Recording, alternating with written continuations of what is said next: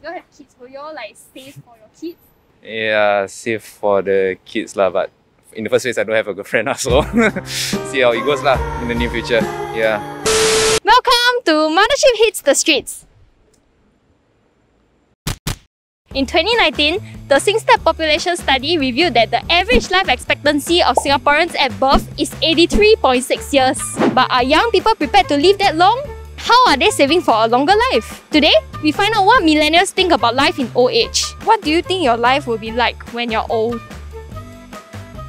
Sitting by the countryside, I think on a rocking chair, reading a book, listening to music.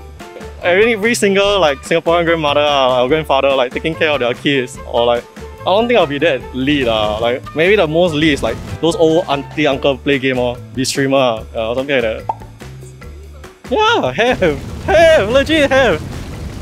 I'll still be doing things that I love. Of course, I'll still be teaching a little bit, hopefully.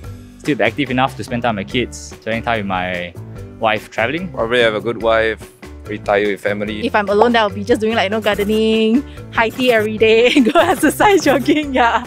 When do you think you'll retire? Honestly, I want to retire by 40 lah. Probably when my kids about just out of uni, then I can have more free time to spend with them. 50 plus? 55, 60? It's around 60. Have you started saving? Oh, definitely. Yeah, save for the kids lah, but in the first place I don't have a girlfriend lah, so see how it goes lah in the near future. Yeah. Legacy savings, I guess. So legacy savings is for the next generation, kind of like that. I'm not gonna hand them a silver spoon, but at least give them a cushion lah, in case. Definitely for health. Yeah, health is the most important, and also for housing. And also whatever possible insurance if we still need it by then. Or there's also the personal luxuries traveling or buying branded stuff. Yeah. Living up to 100 years old, right? Will that freak you out or will that be freaking exciting for you? It's definitely freaking me out.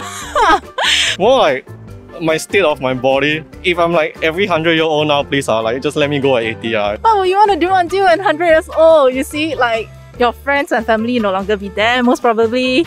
Unless you're that one old guy that goes to marathons and then at 100 years old and still can walk the whole thing, then maybe I'll be that guy. Quite cool. Maybe we'll skydive. So if you were to live to 100 years old, right, how would this change the way you plan your life and save? How we structure was, we continuously learn. I think it's all about working and upgrading yourself along the years. I think I would be able to stagger my milestones and life goals. I think it will still be progressive. I work for as much as I can as my company wants me. There are some things on my bucket list that I haven't achieved, going to Tomorrowland. I want to go traveling as well to Nordic Europe, Denmark, Alaska. Some other weird ones Bermuda Triangle. Yeah.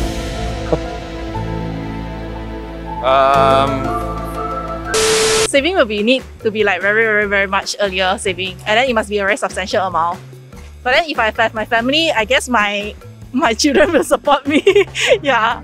But in terms of structuring my income, I said it's definitely forward packed at my early retirement years, maybe 10-15 years at the front, right?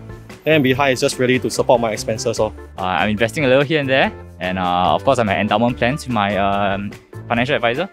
Investment or fixed deposit. Fixed deposit is the safest way to be. So the people that I spoke to today said that savings and insurance are some of the means that they will use to fund for their retirement and old age. Even as Singaporeans are expected to live longer, some millennials I spoke to today said that they want to retire at 40.